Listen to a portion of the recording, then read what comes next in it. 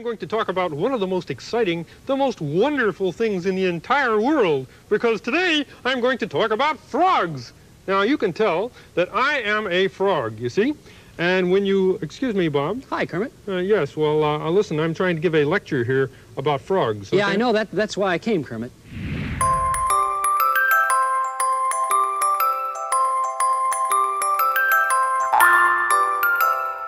I was the animal guy in Sesame Street. We had a lot of animals like Kangaroo did. And most of them were normal. Occasionally I got a testy little four-legged thing like a little tiger or an animal of some sort. And he didn't want to do nothing but snarl and bite my hand off when I was near his cage. It took me 2 or 3 hours before we actually had him on camera. By that time I had him pacified where he went to sleep, and it was a very boring piece after all. But I also, one day, this is to Jim, I had a giant American bullfrog. I mean, I'd never held anything so fat. It was literally this big. I could barely hold him in my hand. What? A real frog. Good heavens. What is that? It's an American bullfrog, Kermit. My goodness, I'm more handsome than I realized. I was just saying that, you know, where they live in riverbanks and have little watery thing going to their, he said, well, muddy? And I said, yeah. And he said, why, that's terrible. If you lived in a mud hole, your floor would get filthy. Kermit, frogs like this don't ever have floors. They're just nice little animals that like to live along the water, that's all. But I said, was this all scripted? Or? Oh, well, sort of, yeah, but there's a lot of ad-libbing going on because you can never tell with Frank or Jim. They'll always throw you in a different direction. But my part was scripted, right. Hey, why don't you tell everybody what, I'll tell them what frogs like to eat, okay? Fried chicken and pizza. And frogs like me like to eat pancakes, and it's hard to beat French fries and hot dogs. No, Kermit. No way. I know you love all those things, Kermit, but frogs like this don't eat that sort of thing. You see, they like flies, worms. Flies?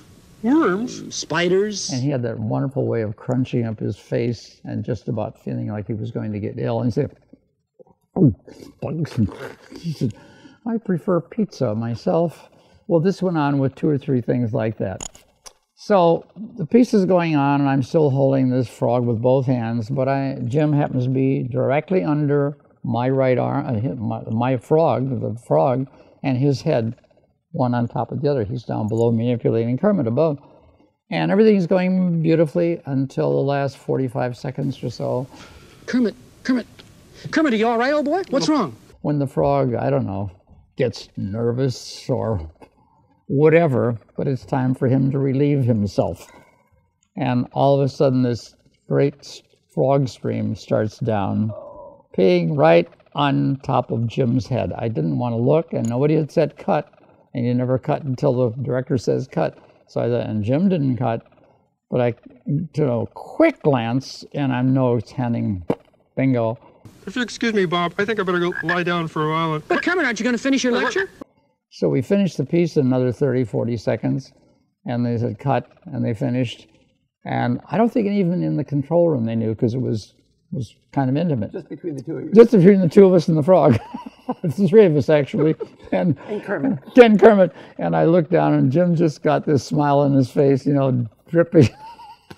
We both said, this can't have happened. And I thought, this is one thing should never, ever, ever happen to Jim, is to have a frog pee on Jim's head, as from Kermit and Kermit the Frog and Jim Henson, right? Did Kermit have any reaction?